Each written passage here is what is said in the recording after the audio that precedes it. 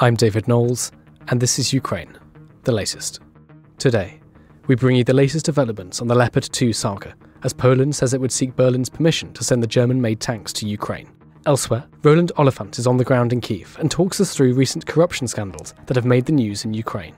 And Nicholls looks at the new Russian commander General Gerasimov's reported drive to improve day-to-day discipline by, among other things, clamping down on non-regulation haircuts.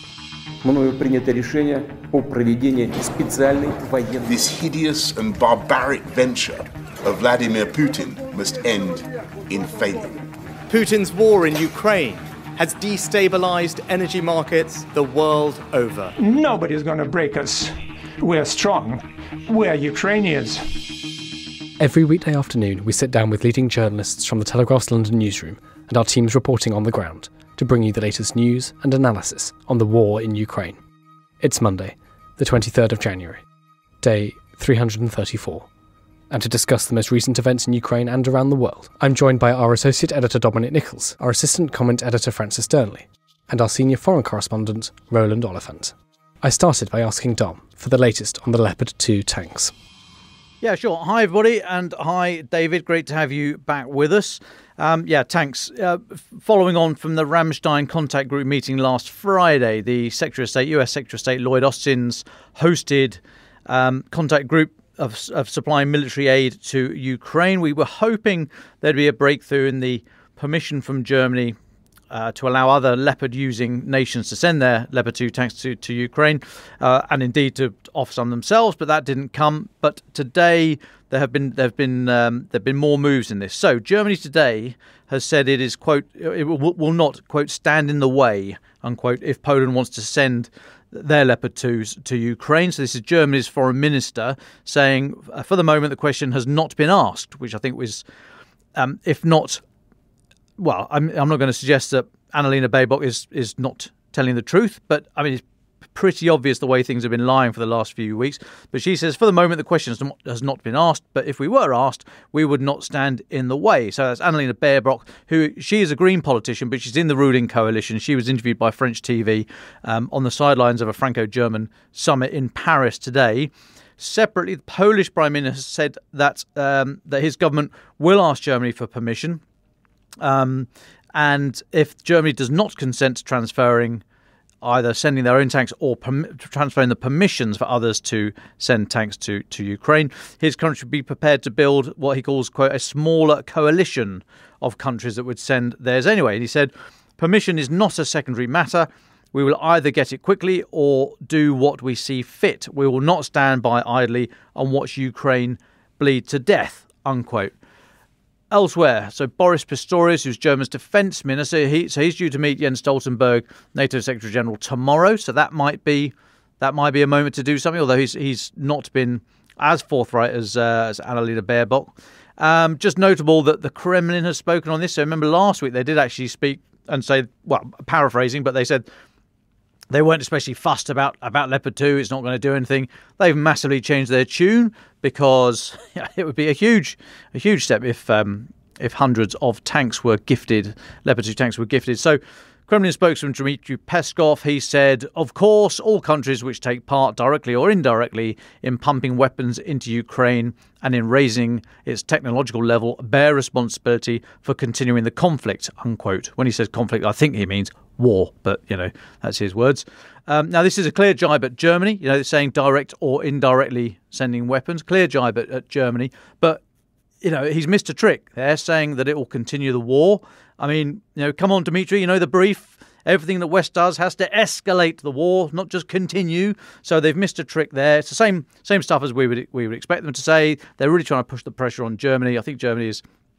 I mean, what I said on Friday, okay, we disagree on the tanks at the moment, but Germany is a great ally. It has supported with Marders, Gepards, RST, other economic and humanitarian assistance. So this is what a healthy democracy or a healthy democratic organisation can do, to have these kind of disputes in public, something that the Kremlin is not used to. So fine, Peskov, say whatever you like, but I think Germany can withstand that. Now, I'm just going to pause for a second, if I may, and have a look at And I know Francis and others are going to have an opinion here, but let's have a look at Chancellor Scholz's position. And for this, I think Ulrich Speck, foreign policy analyst, who I recommend people follow on Twitter, a lot of what I'm about to say comes from him.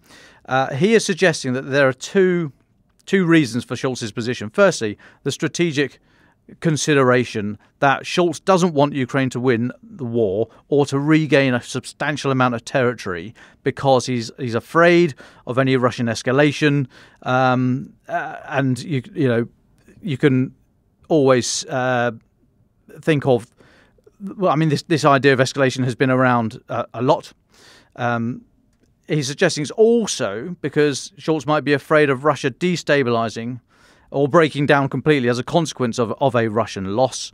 And he's suggesting that Scholz might be hedging for the future after the war, where Russia will still be around and still need to be included, he's suggesting, in some form of security architecture. So there's that side of it, the strategic consideration. Or there's just outright fear. And he's suggesting fear, as in Scholz has no strategic vision, no great goals, just driven by fear of Russia. And that's why he's insisting that all significant steps Germany is taking is in support of Ukraine, but must be in lockstep with the US and largely led by the US, so that Russia can't single out and punish Germany.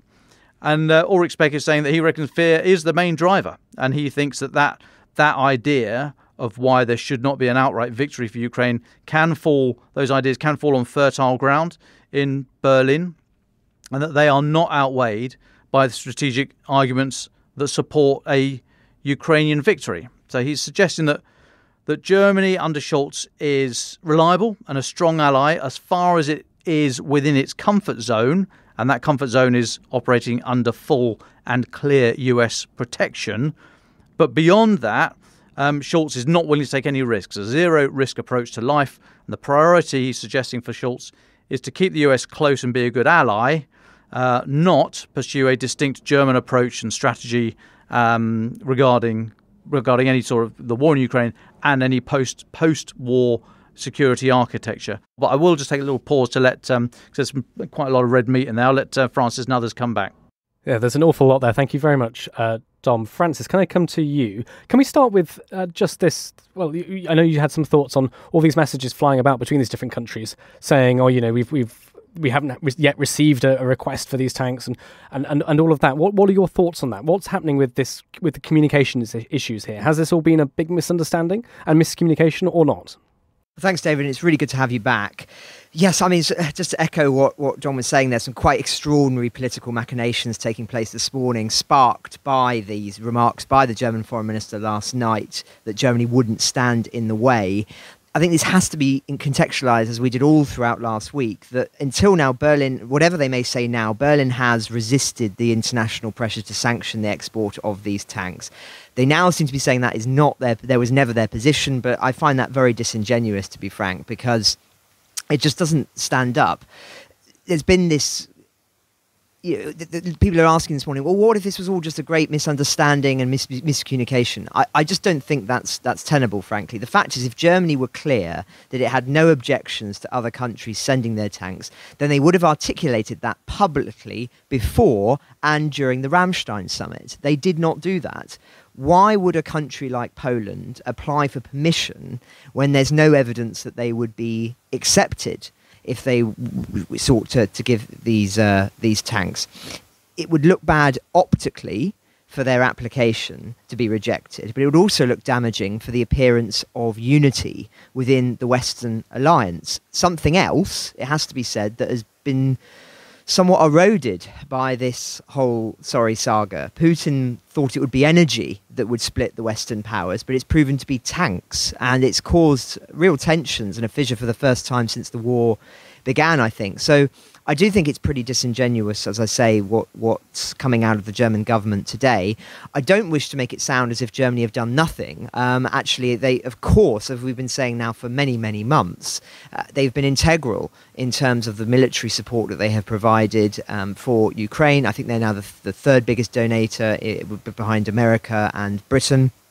But on this issue, they have been equivocating and have wobbled now for days. And it does appear, as Don was saying, that they are now willing to concede more and more ground, which we've been saying now for several days seemed inevitable given the European pressure. And I think it's also noteworthy as well, seeing the Russian reaction to this. So the Kremlin has said today that the Ukrainian people would suffer if the West sent tanks to support Kyiv. They are clearly rubbing their hands, frankly, at what they're seeing within the Western alliance over this question of Leopard tanks. Dmitry Peskov, our old friend, the Kremlin spokesman, has said that the splits in Europe over whether to provide tanks to Kyiv showed there was increasing nervousness within the NATO military alliance, and I'll read the full quote. But of course, all countries which take part directly or indirectly in pumping weapons into Ukraine and in raising its technological level bear responsibility for continuing this conflict.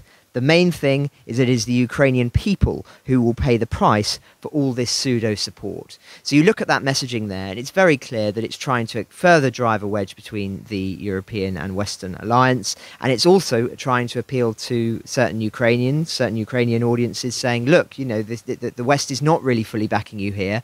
They are going to pull the plug at some point, and it's better that it happens now rather than later, or at the very least that you realise this now, because it will affect your calculations later on. So but I think it also should be said there that there is a slight sense of anxiety within the Kremlin. The very fact that they're commenting on this, I think they can see that maybe the ground is shifting and want to apply additional pressure. But as I say, the whole thing is a very, very sorry saga, and I think that anyone who thinks that Germany come out of this looking well are frankly deluding themselves.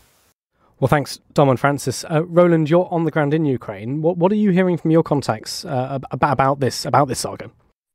Yeah, I mean, it's been pretty interesting, really. So I've kind of been, having coffees with people in Kyiv, and I mean, so I'm picking up two kind of views that I've encountered. I mean, one of them, which seems to kind of be basically throughout the kind of Ukrainian establishment, the feeling is they're going to get the tanks.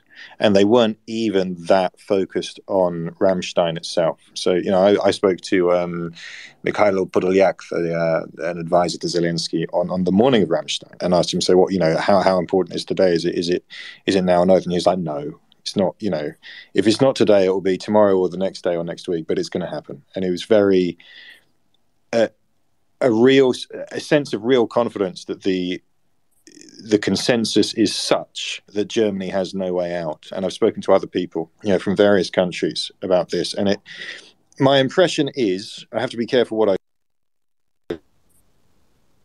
who said what, but genuinely, my impression is that there has been a very big diplomatic effort designed to basically box Germany in.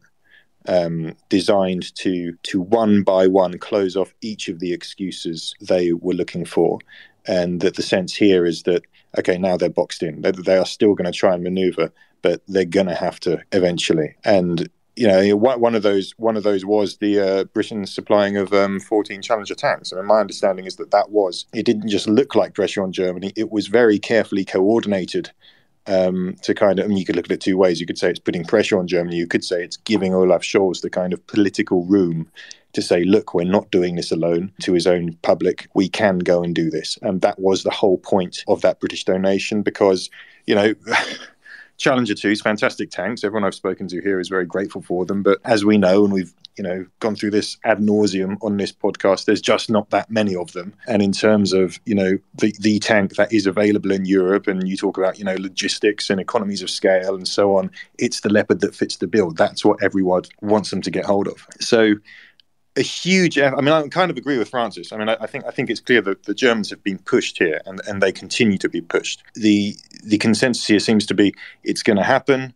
We finally got a consensus. Eventually, the Leopards are going to be released. There is another point of view, which is frankly a lot more cynical, and says, to be honest, I don't really think the Germans are committed to this. I think pressure will have to be maintained on them consistently to get them to move on this, because the fact is that they just don't want to do it. They just don't have an interest in this, and they don't really see their own national interests served by going through with this. So that's kind of the view down here. The other interesting thing, of course, is that people in Kyiv will point out to you that this is not a new thing about tanks, right? With each each stage of the conflict, there's always been this request from Ukraine for weapons, and there's been reluctance from the West, and not just from Germany, to be fair about things. So go right back to before the beginning of the war.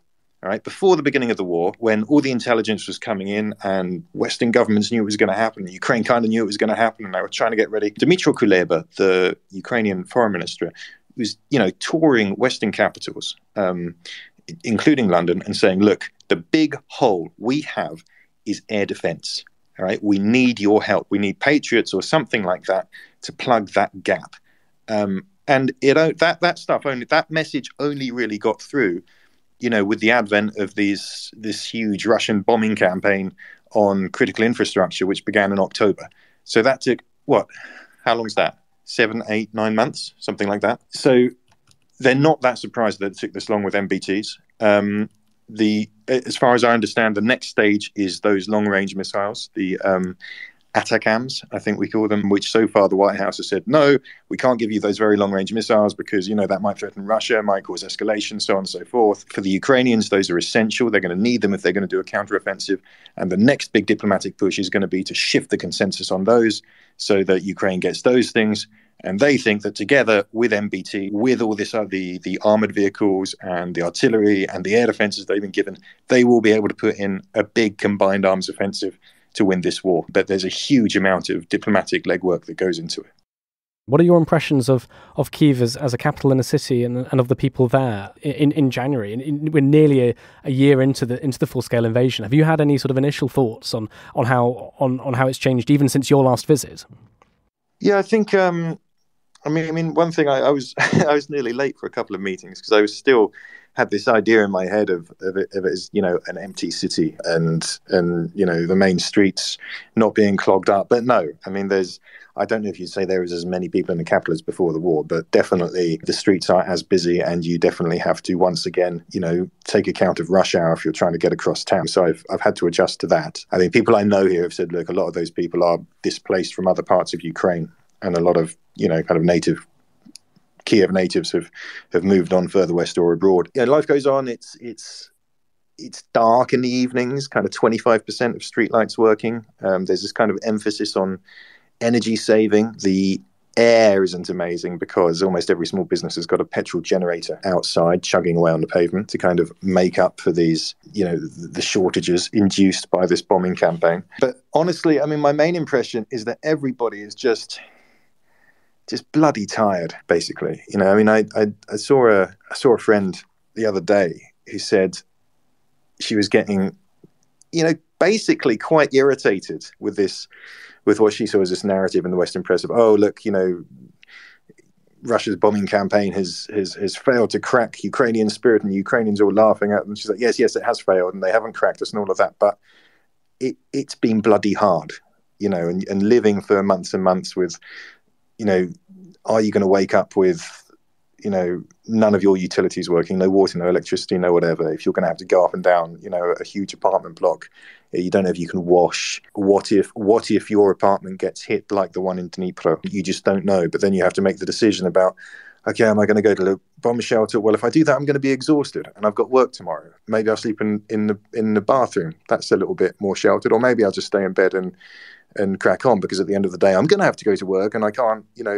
being tired because there's an air raid is not an excuse. So there's, people are tired, I spoke to another guy, an old a government contact of mine, and he was just, the look on his face was just completely drawn, completely kind of a year without a day off, basically. And he was saying to me, I just look at the pictures of the guys in the trenches out in the east, and I know I've got it easy. But, the strain is telling. That's not to say there's any sense of, flagging of morale or any kind of constituency calling for, talks or surrender or anything like that. But it's it has been a year of war, and there's no real end in sight immediately. But I think that is palpable. Well, thanks very much for that, Roland. Francis, I know you wanted to come in on something Roland said earlier. Yes, just very briefly, I think this question of the German government and their decisions here, we're often contextualising it as being decisions by Olaf Scholz and his direct ministers in the coalition. But I do think it is worth emphasising a point that we made on Thursday last week when we had Dr. Thomas Clausen on, which is the fact that this does align broadly with some of the more recent polls in Germany, the German foreign policy. There is anxiety amongst the German population. It's sort of pretty much split down the middle, 50-50, as to whether they feel like enough is being done or whether they actually want to do more. And many are hesitant about the delivery of these tanks and what it might mean. And of course, we've speculated now for many, many months as to why there is this tendency in Germany. Of course, it has a huge historical factor in part of it. It's also short-term political challenges as well. But nonetheless, I do think it's just worth emphasising that this is an issue that is broader than just the decisions made by the German class. This is something that actually is quite prevalent amongst large portions of the German population itself. Thanks, Francis. Dom, I want to talk a little bit about the MOD update from today. This came out this morning from the British Ministry of Defence. I'm just going to read it out because I think it's useful to hear the entire thing. General Valery Gerasimov, Russia's chief of the General Staff and newly appointed commander in Ukraine, has likely started his tour with a drive to improve deployed troops' day-to-day discipline.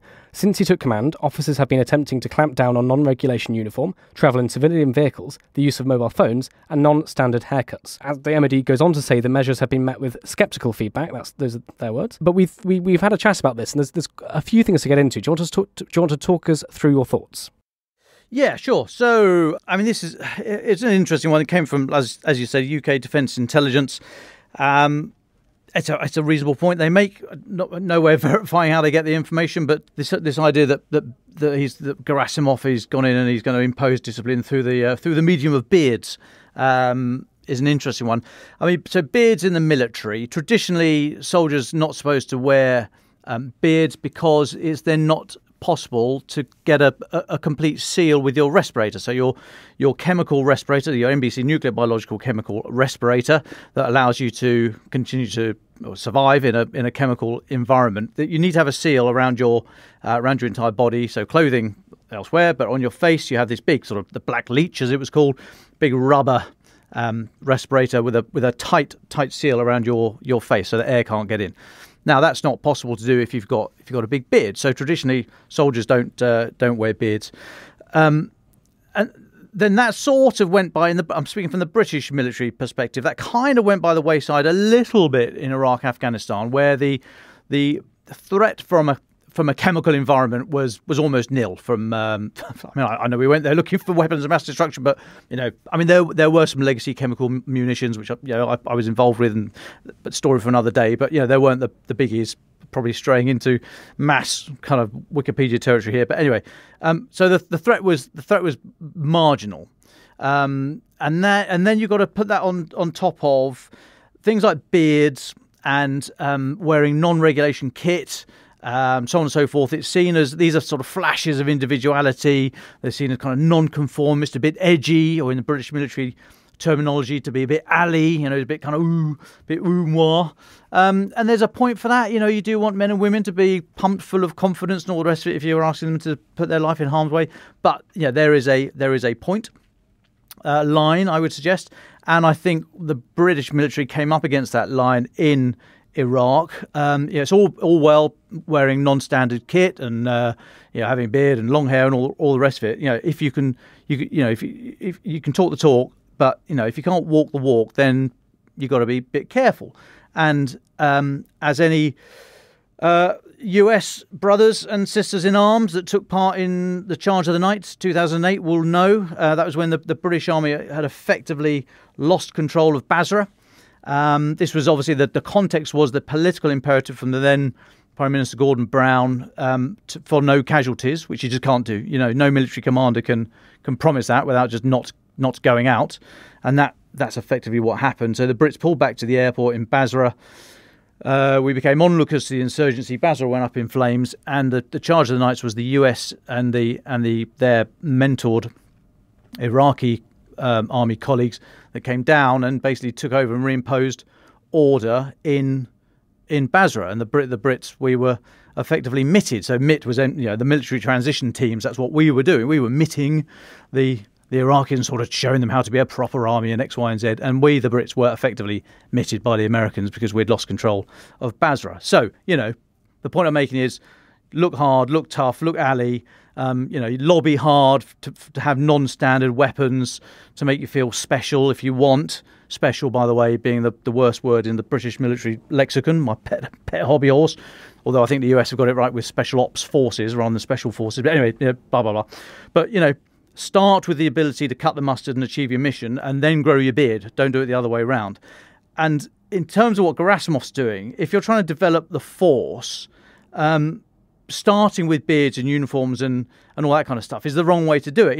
If your force lacks the discipline and morality and military professionalism, then those kind of things, you've got to have them as the start, and then move into going on to these lapses of discipline about beards and so on and so forth. Do it the other way around. It speaks of a fundamental disconnect between what those at the top, in this case Gerasimov, thinks and wants, and the reality of the ground. So I think this is good news for Ukraine, because it speaks that Gerasimov he's either got his priorities in the wrong way round, or he just doesn't really have a feel for what's happening at ground level. So a small point here, segue into why beards and what have you. But I hope that goes somewhere. I'm sorry, beards and discipline, the word special and the long shadow of Charge of the Knights rattles my cage. But I hope some of that made sense. No, absolutely. And just very quickly, there's also a way in which this plays into the ongoing tension between Gerasimov and Shoigu on one side and Prigozhin on the other side. Do you want to speak a little to that? Yeah, of course. And I should have mentioned. So this was actually highlighted today by the Institute for the Study of War, US-based think tank, who is saying that Yevgeny Prigozhin, who's the head of the Wagner Group, they say, quote, his star has begun to set, unquote, after the last few months, where it seems to be his sort of political standing was on the rise. Because he's failed to take Bakhmut. So we used to speak about, still do speak about Bakhmut, of course. And in recent weeks, we've talked about Soledar, which is just about 5 or 6 km to the northeast of Bakhmut in the Donbass. So Bakhmut was a reasonable logistic choke point, but not the biggest town or city to worry about in the Donbass. And Russia and the Wagner Group in particular have been smashing their heads against that. And then Soledar is an even smaller town. So, Russia seems to have taken Soledar, and they've done it with great fanfare, and of course they've got to do that because it's the only place they've been going forward in the last few months. But what looks like has happened is that Putin turned some time ago to Prigozhin and to General Surovikin, who put Surovikin in charge of the military campaign. And said to them, right, off you go and do what you can with mobilised forces, with prisoners. And Surovikin, you got your air campaign, you say is going to crack Ukrainian infrastructure and their will to keep fighting. Off you go. Now, both of those efforts failed. Okay, yes, Soledar was taken and some other very small pockets of ground, but the Wagner Group really not done a huge amount, and they've largely broken themselves on it. They've culminated, which, as the military expression, culmination is you're not being pushed back, but you've exhausted yourself. You can no longer maintain offensive operations. You're not going forward. So the Wagner Group have kind of stalled. Surovikin's air campaign stalled, and it now looks like Putin said, right, fellas, you've had your day. He's gone back to the old methods of the MOD. So Gerasimov, who's in charge of the entire Russian armed forces, he's now also in charge of the day-to-day running of the war. He's in charge of the theatre in Ukraine, as well as the whole of Russia's armed forces. So he's doing that, and Sergei Shoigu is the defense minister, and it looks as if Putin's thinking, well, all I've got for backing those other two is a small town in the Donbass, and I've lost a load of precision-guided munitions. Get the old guys back in, Gerasimov, Shoigu, who might have an idea about how to do this, about how to build an army. We are told that the second half of this first wave of mobilization is not just trying to shove people out into the Donbass to run at the Ukrainians. They are trying to build them as a coherent fighting force. But that's going to take absolutely months and years, and it starts with culture, and the Russian military culture ain't great. So, Shoigu and Gerasimov might have the right idea, but I just don't think they've got the time or the resources to do it. And this whole point is that there's this spat between who is in favour, who is in Putin's favour at the moment, who is going to be seen as the military face of success for this war. And as ISW was saying, the star seems to have set on Prigozhin Surovikin has been demoted. He's one of 3 deputy commanders, so he's underneath Gerasimov. Not been sacked completely, but very clearly a battlefield demotion for Surovikin. So a real power play in there in the Kremlin between the tactics of Prigozhin and Surovikin, vice the old way of Shoigu and Gerasimov, and then you see Gerasimov coming in saying, right, the first thing we need to do is reimpose discipline, tie your boots up, tuck your shirt in and shave your beard. Thanks very much, Dom. Roland, can I come to you? In your notes this morning, you mentioned several important domestic stories in Ukraine to do with corruption. Can you talk us through what's been happening? I mean, essentially, context is, since the war began, we've had a kind of a moratorium on Ukraine's traditionally fractious and dramatic and never boring domestic politics. Everything's been focused on the war. And then last night, in his nightly address to the nation, President Zelensky, I'll explain the reason in a second, decided not to talk about the war. He talked about domestic issues. He talked about justice, and he talked about how, look, I've just fired a minister. I'll get to that in a second. And I want everyone to understand that the same thing's going to happen if we find other people not living up to the standards of justice. And I am, although there is a war on and I'm focused on foreign policy and military affairs and defense, it doesn't mean I'm not aware of what people are saying about procurement and the military and things like this. Now, the context for this is a couple of separate corruption scandals that broke over the weekend. So on Saturday, NABU, that's the National Anti-Corruption Committee, National Anti-Corruption Service Force Agency, arrested the Deputy Minister for the Regions. Just give me 2 seconds. So the Deputy Minister for Regions, Infrastructure and Development, his name is Vasily Lazinsky, and he was caught red-handed accepting a $400,000 bribe, allegedly for fixing the procurement of generators, which were intended for, to keep civilians warm, to keep water pumping, things like that, for arranging an inflated price for those things. So he's been arrested. He hasn't been convicted yet, but he's been charged, and Mr. Zelensky fired him straight away. Now, at the same time, a rather good Ukrainian news website called Zerkalo Nedyeli, that's Mirror of the Week, published its own investigation. They had got hold of a procurement contract from the Ministry of Defense, which they said showed that the ministry was paying 2 to 3 times over the market price for basic foodstuffs like eggs, potatoes, chicken thighs. And the allegation that the newspaper and the journalist made was that this was a transparent case of basically defrauding the taxpayer, and that some bureaucrats in the Ministry of Defense were in cahoots with the supplier, and they were skimming off the difference. Basically. Now, Alexei Reznikov, the defense minister, has strongly denied this. The defense ministry put out its own statement saying, "Okay, we're calling a meeting with the Parliamentary Defense Committee. We're going to present all of the facts, all of the documents to demonstrate that this is not the case. And also, we're going to hand a bunch of material to the SBU, the Domestic Security Service, to investigate dissemination of deliberately false information damaging to defense interests." The journalists aren't backing down. There's a prominent anti-corruption campaigner who's kind of backed the journalists and said, "No, this is really bad, guys." And it's and this guy's repeating the allegations that Reznikov is responsible. Now, how that plays out, I don't know, but it's interestingly occurs at around about the same time as all these rumors are swirling about a big reshuffle coming up. Zelensky hasn't really reshuffled his cabinet since the war began, but there are reports going around that some ministers are going to go. Ukrainska Pravda today was saying maybe the ministers of sport, fuel and energy and Minister of Strategic Industries might be ready for the axe. That wasn't explicitly linked with any allegations of wrongdoing, by the way. But just just an interesting little development. It kind of suggests that this moratorium on domestic politics and concerns that existed for the first part of the war may be beginning to thaw.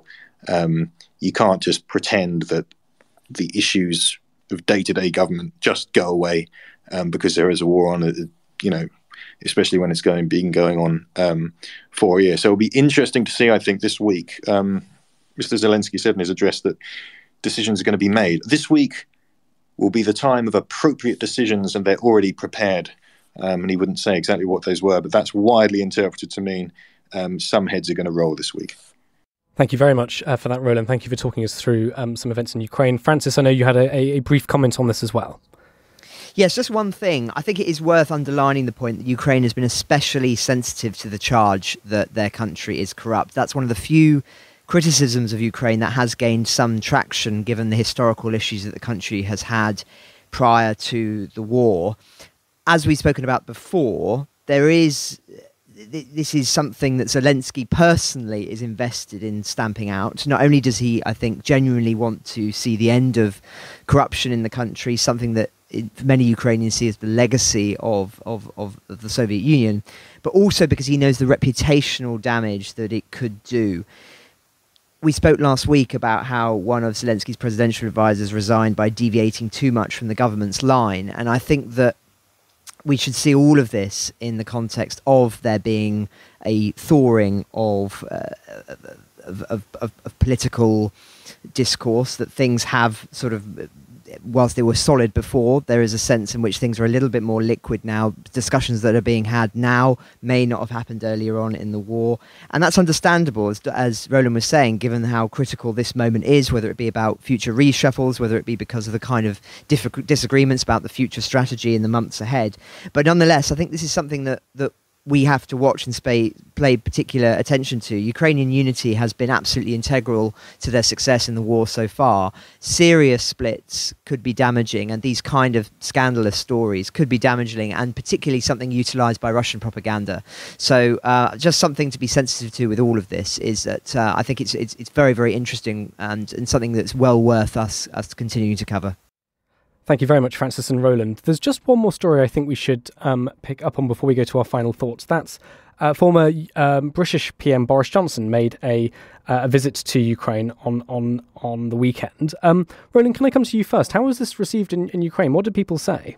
I mean, people here love him. I mean, it's just, I'm sure, I know every journalist who talks to the British public about this kind of underlines this, but it really is a discord. You would not recognise the Ukrainian public attitude to Boris Johnson and the domestic British public attitude to Boris Johnson. Over here, he can do no wrong. I mean, he is basically a national hero over here because, fair enough, because he played an absolutely key role in rallying the West at the beginning of the war. And, he was the first, if not the first, and one of the first Western leaders into Kyiv after the war began, not that long after the liberation of Kyiv region and the battle here. So he was welcomed with open arms. It was an unannounced visit. So I woke up in the morning and got a little sniff that he was touring around Bucha and Borodyanka, those two suburbs up north of Kyiv, where saw a lot of fighting during the battle for the city. And where, of course, the Russians committed some horrible war crimes. So he was around there. Then he came to town, saw Mr. Zelensky at the presidential administration in central Kyiv, sat down, was greeted. Now, the funny thing is about this, of course, is that Boris Johnson is not the prime minister. He's not even a minister. He is a serving MP, but he's not head of state or government, but he was treated pretty much like he was. I mean, I spoke to some Ukrainian contacts and I said, well, we don't know how to characterize this because it's not really an official visit, but he's an MP, but it's not exactly a private visit. We don't know. It was obviously good for Boris Johnson. I think it was good for Zelensky because Boris Johnson is so popular here. I mean, I think Boris's his message would have been welcome here because the one thing he did say publicly was basically to pile more pressure on the Germans. That was the nub of the one thing that he said, that his spokesman put out. He said, the time is now to give Ukraine all of the tools to finish the job. So very much in line with the British government message, with the Ukrainian government's message.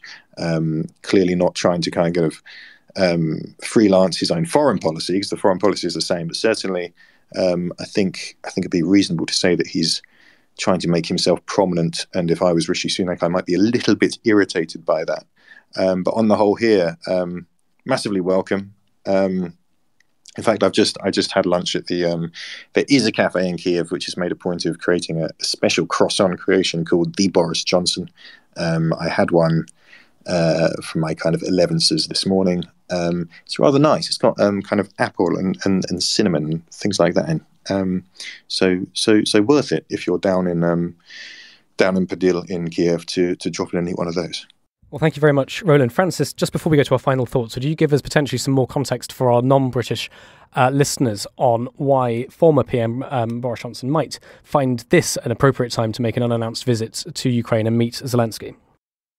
Yes, I think the timing is interesting, and Roland's touched on the key point already, which of course is that there are tensions at the moment within the British government about its stance on Ukraine. There are some who, and I'm sure that Boris Johnson is one of them, who feel that the British government could be doing even more, in at least being seen publicly to be championing it in the way that, of course, he did when the invasion began. I think also it's important to underline that Boris Johnson is still considered somebody who could threaten Rishi Sunak's position prior to the next general election.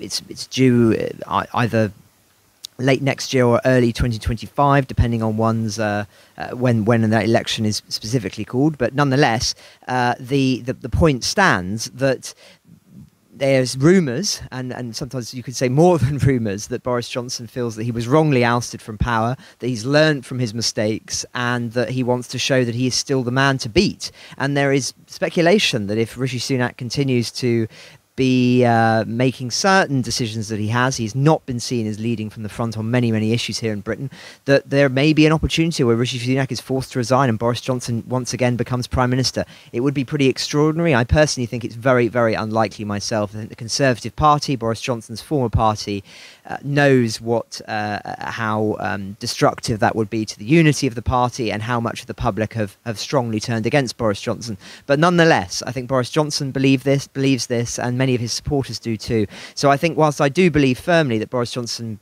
believes that the Ukrainian cause is one that he backs fully to the hilt and that Britain can be doing more on, and I think this should be seen in that context, got to also mention that this is politically valuable for him as well at what is quite an interesting moment in British politics. Thanks, Roland and Francis, for that. I think we've just about run out of time today between us, so can I just go to all of you for your final thoughts? Dom Nicholls, would you like to start? Sure. Well, as a final thought, let's talk very briefly about Norwegian Chief of Defence General Erik Kristoffersen, who on Norwegian TV2, the TV2 channel, spoke about casualties. I only mention it because we so rarely get any official opinion on casualties. Now, none of it can be verified, of course, but he was suggesting that Russia has suffered 180,000 killed and wounded in action. So total casualties, wounded and killed, 180,000, which was the size of the force that we think went in on February the 24th last year. So imagine the entirety of that force, which you can imagine was the best that Russia chose to put in the field or was able to put in the field, that's now gone. So Russia is left with mobilised people, conscripts, others that they've managed to bring up in the last few months, the People's Militia, as they call themselves, from Donetsk and Luhansk, and the Wagner Group and other mercenaries. So, and the Chechens, of course. So, it's not a great force that Russia's got in the country. And where are they going to get the instructors from to train those people? Well, they're either there fighting or they're dead. So the prospects of Russia developing this new army are slim. Now, General Kristoffersen was suggesting the Ukrainian military has suffered about 100,000. That's killed and wounded. And again, I reiterate the point, there's no way of us verifying these figures. And I would have thought he's much closer to it than we are, but there's still a lot of wheel room here. 100,000 Ukrainian military and 30,000 Ukrainian civilians. That is probably a bit easier to put an accurate figure on, or to release anyway. And General Christopherson said that despite these heavy losses, quote, Russia has the ability to manufacture more equipment and withdraw equipment from storage and mobilise more manpower, i.e. they don't worry about the training, they just push them forward. They've got more stuff, as we've seen, T-64 tanks, for example, literally museum pieces being brought out and pushed up to the front. And General Christopherson saying Russia is capable of continuing this war for a very long time. What is most worrying is whether Ukraine will be able to keep the Russian Air Force out of the war. We haven't seen a large effort from the Russian Air Force due to Ukrainian air defences.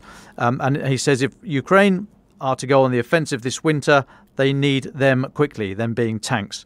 So that's the end of quote from General Christopherson. Just to put it in perspective, last November, US Joint Chief of Staff, Chairman of Joint Chiefs, General Mark Milley, he suggested that the Russian army had lost about 100,000 dead or wounded, with a, quote, probably similar toll, unquote, on the Ukrainian side. So we're in that ballpark. Obviously, 100 to 180,000 in 4 months is quite a leap. But, I mean, if you look at the people that Russia have had in that time, largely mobilised manpower, untrained, ill-equipped, poorly led, just been rushing at Bakhmut and Soledar over the last few months, and Ukraine have been killing them in their thousands. So those figures, it could have jumped from 100,000 to 180,000 killed and wounded. But just some figures there, and we need to keep an eye on the Donbass now and see what the Wagner Group will do if we think they've culminated, and if they're going to sort of finish at Soledar, wave the flag, and say job done, or whether they think they can still go at Bakhmut, which I don't think they can. But Prigozhin, especially in the position he's now in, as we mentioned earlier, he might feel politically as if he has to try and keep pushing forward in some guise. But that will become more obvious in the next few weeks. Thank you very much, Dom. Francis Sternley. Thanks, David. Just a story that caught my eye, one that hasn't really been commented much on in the Western press as far as I can see, which is the fact that Russian Foreign Minister Sergei Lavrov was in South Africa earlier today. I assume he's still there for talks with what is now considered one of Russia's more important allies on the continent. He's meeting South Africa's foreign minister, and they haven't really released much of a schedule of what they're going to be commenting on, but nonetheless, it's being condemned by some opposition parties in South Africa and the small Ukrainian community in South Africa as being very insensitive and ill-judged. Now, this comes off the back of already being announced, which I think was last month, that there are plans to be a war games session conducted in South African waters with Russia and China involved and South Africa involved. You can imagine some of the criticisms that have been made with regard to that. People who feel that this is really South Africa, and obviously this news today will add to this, that South Africa has chosen a side, that it is aligning itself more strongly with the Russian agenda on this. And I'd be very interested to hear from listeners, we know we have them in South Africa, on their perspective on what's going on, perhaps the reaction there, because it does seem that a decision is being made here, or at least underlining a decision previously made, at a time that is, of course, particularly sensitive in the war. And as I've been saying now for many months, I'm sure listeners are sick of me saying so, there are anxieties about Africa on the African continent on the question of support for Russia and China particularly. They have been working for many, many years, those countries, in order to encourage support narratives that promote their view of the world, and there has been success in that. And I think that the anxiety on this is that if this was really meant to be the war, as the UN articulated earlier on, that showed actually that Russia would be cut out, would be cut off completely diplomatically, and show these nations who perhaps were wobbling earlier on, abstaining in key votes, that you know, if you back Russia, then there would be costs to pay, and it would be beyond the pale for you in the future. It would suggest that those attempts have not succeeded fully around the world, because the fact is he's there shaking hands with the foreign minister now. So a rather worrying development, and I apologise on that's the one on which I want to end. Well, thank you, Dom and Francis. Roland Oliphant, can we hear your very final thoughts? Yeah, I think time is of the essence. I mean, I'd like to play off everything the other guys have said. I mean, in terms of tanks and time and this winter, I mean, the sense here is, yeah, they need these things quick, because they want to do a big combined arms offensive, because they are convinced the only way to finish this war is on the battlefield by pushing the Russians out of the country. And you need Western MBTs to do that. So the the message from here is that this isn't some kind of tantrum or some kind of politicking or something about these tanks. That they're really, really crucial things. They're not the end of the story. Dom's always reminding us that you need the whole orchestra in warfare. A tank isn't much use by itself, but they're absolutely essential from the point of view here. And I don't think that the scandal around this is confected or exaggerated. It's a crucial decision for the West to make about how they want this war to end, and we can talk about that debate again in the future. On South Africa, I mean, it's in context to put there. So the Russians have been making an effort to rule Africa for some years before the war. A while before the war, Vladimir Putin hosted this Sochi summit of African leaders. So it's kind of a continuation of a pre-war Russian policy of kind of reviving a lot of the connections that the Soviet Union had on the continent, but also looking for new ones. But it's not just in South Africa. Right? So I turned on the TV in my hotel room the other day, and there was this BBC World report on about how the French were losing influence in Burkina Faso. And I do apologise for the BBC if I missed it, but I kept on listening for the word Russia, and it wasn't mentioned once. Maybe it was there, I missed it. But the reason I was listening for the word Russia is because they had this anti-French demonstration they were filming, and it was full of people waving Russian tricolores. So Russia's games in Africa, Russia's prioritization of Africa is a really, really serious thing. And one would hope that, Western governments and policymakers are awake to that and are not neglecting it, because I do kind of feel that one reason we are in the mess we're in now is being a long-running sense of complacency, what Russia's up to and also what it's capable of. So I do hope Africa is not being neglected. The last thing is, just to be fair, so I said I had a Boris Johnson croissant, which was quite nice. The same place does do a Rishi Sunak. That's got masala, cardamom and mango in, which I may try next time I'm there. I was told there is a Liz Truss, but I can't find it on the menu. Ukraine the Latest is an original podcast from The Telegraph. To stay on top of all of our Ukraine news, analysis and dispatches from the ground, subscribe to The Telegraph. You can get your first 3 months for just £1 at www.telegraph.co.uk/Ukraine the Latest. Or sign up to Dispatches, our Ukraine newsletter, which brings stories from our award-winning foreign correspondents straight to your inbox. We also have a Ukraine live blog on our website where you can follow updates as they come in throughout the day, including insights from regular contributors to this podcast. You can listen to this conversation live at 1 p.m. each weekday on Twitter Spaces. Follow The Telegraph on Twitter so you don't miss it. To our listeners on YouTube, please note that due to issues beyond our control, there is sometimes a delay between broadcast and upload, so if you want to hear Ukraine the Latest as soon as it is released, do refer to podcast apps. If you enjoyed this podcast, please consider following Ukraine the Latest on your preferred podcast app, and if you have a moment, leave a review, as it helps others find the show. You can also get in touch directly to ask questions or give comments by emailing ukrainepod@telegraph.co.uk. We do read every message. And you can contact us directly on Twitter. You can find our Twitter handles in the description for this episode. As ever, we are especially interested to hear where you are listening from around the world. Ukraine the Latest is produced by Louisa Wells and Giles Gear. And today on Twitter, Claire Hubble.